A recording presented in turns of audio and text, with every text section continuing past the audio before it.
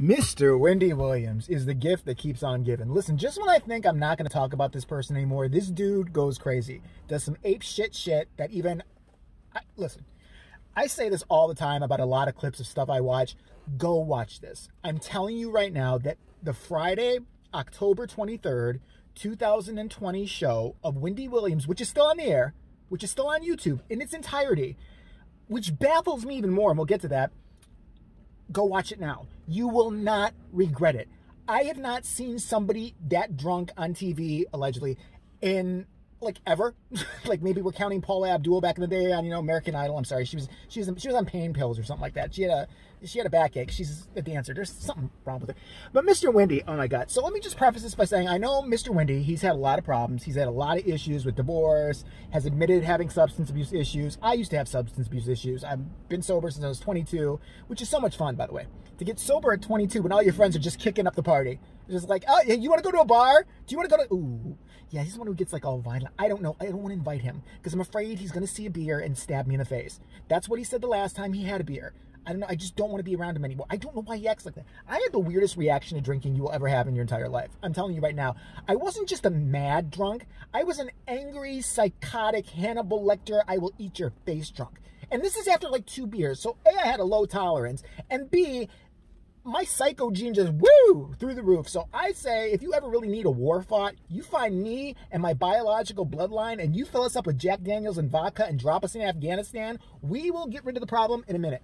In 5 minutes. Normally, we'll be crying like pussies, but you fill us up with the alcohol, and I guarantee you we will not feel crap, and we will do horrible, horrible things to people physically. I just guarantee you, and emotionally. We will just cause all kinds of scars. You'll see an Arab guy somewhere like, not only did he bite off my toes and shoved them in my mouth, but he also said I was the ugliest person he's ever seen, even for Afghanistan. It's so horrible people. And then this one woman who's related to them came up and she stuck her finger violently in my anus and then was just spitting vodka into my eyes. They're the most demon people. So Mr. Wendy has Graves' disease. And listen, I don't know much about Graves' disease. Apparently, it can make you do this. It can make your eyes get really wide. It can make you kind of loopy and stuff. But so can Jack Daniels and so can Ciroc. This is what I think happened. And listen, if I'm wrong, I'm sorry, but I don't think I'm wrong. And I went back and forth about doing this because I really don't want to pick on anybody. Okay, it's total bullshit. I love picking on people. No, but you know what? Mr. Wendy has no problem throwing anybody under this bus. This camel-looking dude with a bad wig will get on its ugly-ass TV show, sit there, talk about everybody and their mother, their father, who's gay, who's not gay, somebody's substance abuse issue, even after they've had all their troubles. So now you get no pass from me. None whatsoever. And boy, was this the best one ever. So the show starts out with Mr. Wendy wobbling out because, like I said, I think what happened was somebody didn't get the box of wine in time. Like all the merch and the good stuff that's sent to the office. I think I just picture Mr. Wendy's studio, just little hidden compartments. Like, I'll be right back. I'll be right back. How you doing? How you doing? I'll be right back, y'all. I'm gonna get ready for the show. I'm gonna go to the special bathroom, and she like goes in the tank, and there's like a bottle of vodka. Mama like, okay, I'm ready for the show. Let me just tuck. I'm ready for the show. So I just think she's got them stashed all over the place. Like there's probably light fixtures askew and shit like that. Like everyone wants, like, you know, I saw Mr. Wendy the other day getting ready for the show. Why were they like reaching up into like the light fixture? I was fixing the light. I was fixed. There was something right. It was blinking, and I'm also an electrician. So this is pretty much what happens. So Mr. Wendy comes out, and I haven't seen the Wendy Williams show since this whole Corona thing started or whatever, and comes out, and there's, you know, it's like, hi. And of course the audience has to do that fucking trained sheep thing, which I just, like, as an adult, a grown adult, don't you feel stupid going, how you doing? How you doing? While you're wearing a mask, and it's all her staff, and she just holds them hostage, so who knows what's going on. So she's like, hi, this is welcome to my show. Welcome. And then she proceeds to just do this thing of saying nonsense, slurring, and staring at you, and scaring the crap out of her poor gay co-host, who's sitting there fully aware something is going horribly wrong. When they cut the camera to him, it is the best thing ever. So she starts off with this like, so, how are you doing? Everything, yeah. Rick, someone called me. I was lying on the floor of my office. I bet you were. I believe that completely. I believe they were like, Mr. Wendy, wake up. 5 minutes to showtime, Mr. Wendy. What? Why are you people bothering me? Leave me alone. Leave me alone. I gotta get one more I'm taking my medicine for my graves. Oh God, my graves is kicking up. Hold on. My graves is bad. Woo! Okay, let me get some banana to cover this shit for my graves, and I'll be right out there. She wanders out and she sits there and she goes like this, and she. I'm gonna be nice, like she today. No, I'm not.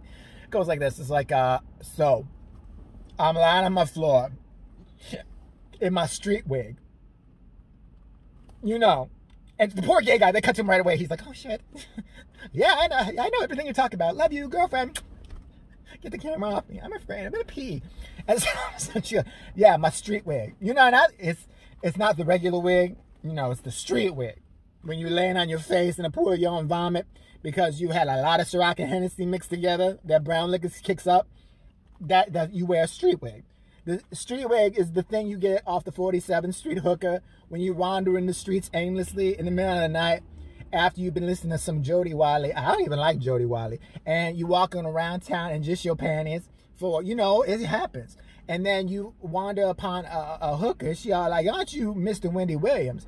And then for some reason, you don't even know why. You just end up going, bah. She's like, why are you bad? Bah. She gets all scared and pee herself, and she drops a wig, and that's a street hooker wig. And so you take it home and put it on and dance to some Dolly Parton. Yeah, I know what you're talking about. So I'm lying on the floor, and the phone rings. Then she has to tell us how a phone rings, because none of us know. Ring, ring. Ring, ring. No, really? I thought the phone went, hey, drunk bitch! Hey, drunk bitch! Hey, drunk bitch! Ring, ring. I'll pick it up. And you know who it is? This is literally what she starts to do.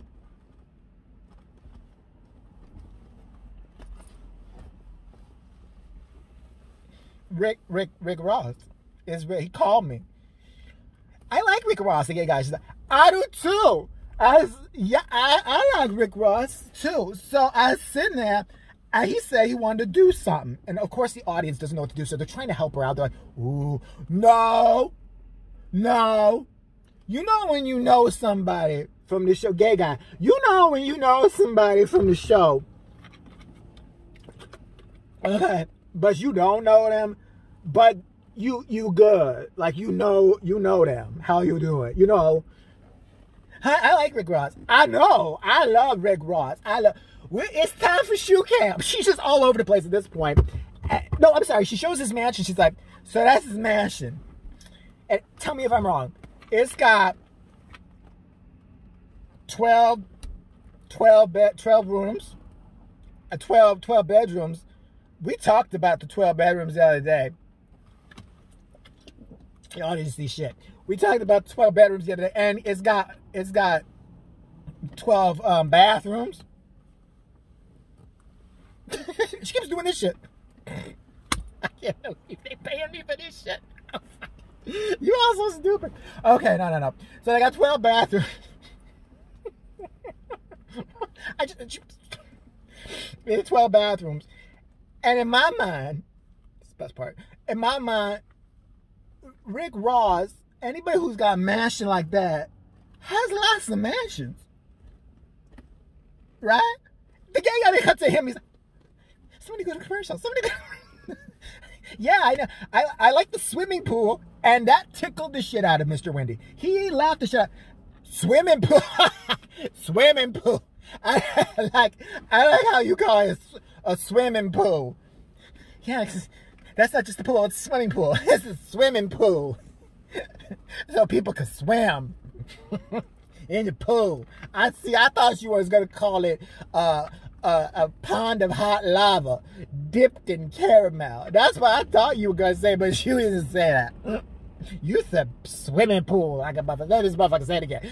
Swimming pool. I was in the swimming pool. You a sissy ass bitch. I love you, bitch, but you a sissy. All right, shit. So now we're gonna go shoe cam. What you got today? And she looks at the DJ, who's like, doesn't even know what to do at this point. He's like, you want to do like a shoe off again?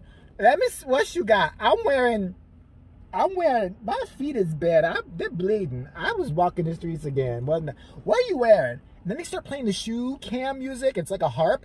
And this just distracts her completely. He loses it. Mr. Wendy is just fixated on the music.